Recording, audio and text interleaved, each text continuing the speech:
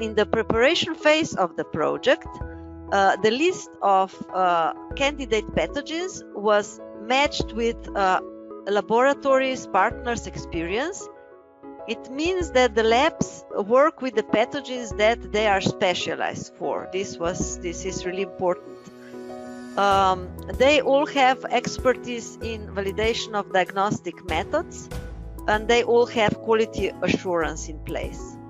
And it's really good if the laboratory has experience with organization of test performance studies before or proficiency testing. It really helps a lot.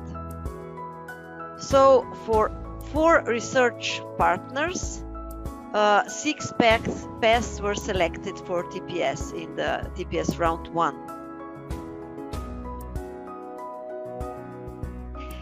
In the beginning of the project, partners in work package 1 had a lot of discussions to establish the criteria for selection of methods, selection of tests, scope of testing, and also how to select the laboratories who will participate in test performance studies, because this is always very, very important part.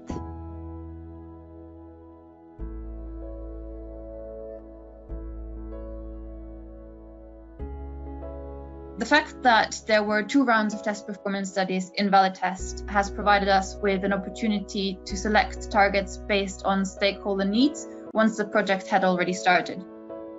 So what we did was we designed 2 online surveys, one for laboratories, one for national plant protection organizations, and both were asked to rank current testing priorities. So for labs, that was done through the number of tests, and for NPPOs, it was about current concerns. And these were then distributed through the networks of the European and Mediterranean Plant Protection Organization with quite a good response rate. And once we had the results, we combined these rankings in an interactive spreadsheet and provided also additional information for each pest. So that included whether they are on an EU annex and which one, whether they had been included in a EU priority list of for co-funding of national surveys, whether they have been on an EPO alert list and which one, and whether kits are available for on-site testing. So all these could be then used as additional prioritization criteria, but while retaining the complete list. And this list was then given to the partners who actually would do the test performance studies, who could go through it and discuss it and exclude any pests that already are extensively covered by other research, or that might have been already sufficiently validated before. And they also had an opportunity to add any pests that they considered important, but that had to be discussed amongst the whole team. And and that was, I guess, how they then decided or voted for which ones would be actually included in the second round of the test performance studies.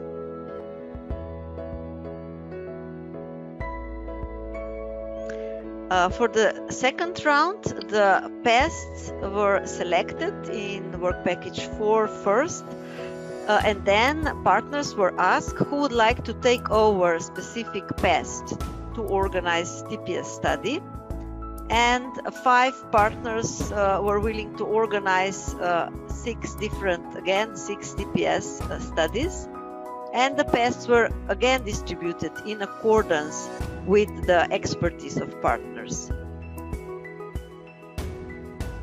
And during test performance study 2, we can use experience from round 1. And in addition, also we gained knowledge from for reference material preparation, statistical evaluation from other work packages of VALITEST project, what really helped a lot in the organization of TPS2.